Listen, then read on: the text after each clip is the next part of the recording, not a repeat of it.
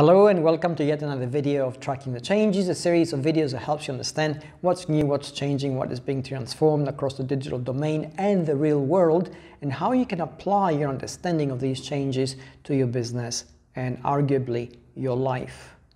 Today I am going to start about something which you have been emailing me about for some months now, and I haven't been quite sure how to start it. And basically you've been asking me to clarify a little bit more about how the values of a business expressed through its activities are going to benefit it. Admittedly, this is a fairly hard topic because every business is going to have perhaps some different values. Those values arise from the culture around which the business finds itself in. So if you're based in North Carolina or Texas or New York or Berlin or London or anywhere across the world, you're going to have a slightly different approach, although perhaps we can argue that the fundamentals will remain the same. So the struggle I've been having is how to guide you through that in a way that is going to be consistent throughout for everybody. And I do have a solution, and the solution essentially is that you need to be transactional. Now, the moment I say that, everybody thinks the same thing. They think money. So essentially every business is there to make money, and I agree with that. But that is not the essence of what a business actually does. This is why the business needs to do certain things in order to exist, which is to make money in order to continue its survival. But that's not why the business should be there in the first instance. Because if money is the only reason, then we have to find a way to explain why this particular business, which you own, and not any other kind of business which somebody else owns, which does a similar thing. So essentially trying to find that unique reason to exist is what leads us to the transactional nature of things. And what you need to identify here is what part of the transaction is unique to you, what is really important to you. And I'll give you an example.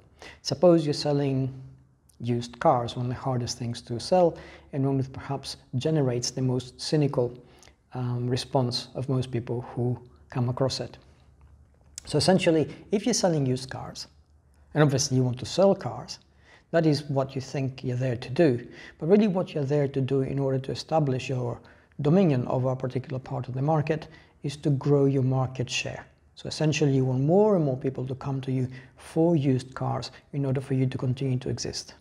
So in order to establish that from each transaction, what do you need to actually get back? What do you need to give in order to get that? And you need to give the kind of service which generates loyalty.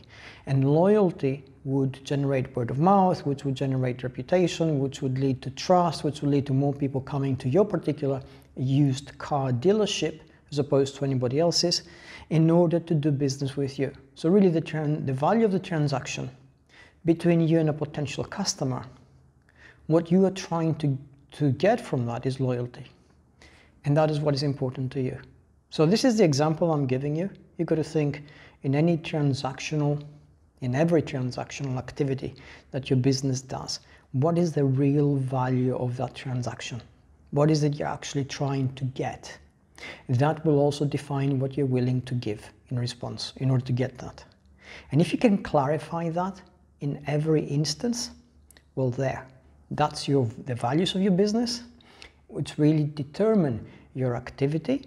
And if you can really clarify that chain of thinking and acting, then you also have managed to better connect with your audience and become sort of closer to them, so they're more receptive to your marketing message and what your business does. In other words, that's how your audience becomes your audience. As usual, I'm going to have a few more links in the description box below explaining this in greater depth.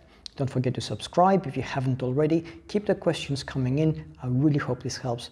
Have a great day. Take care out there.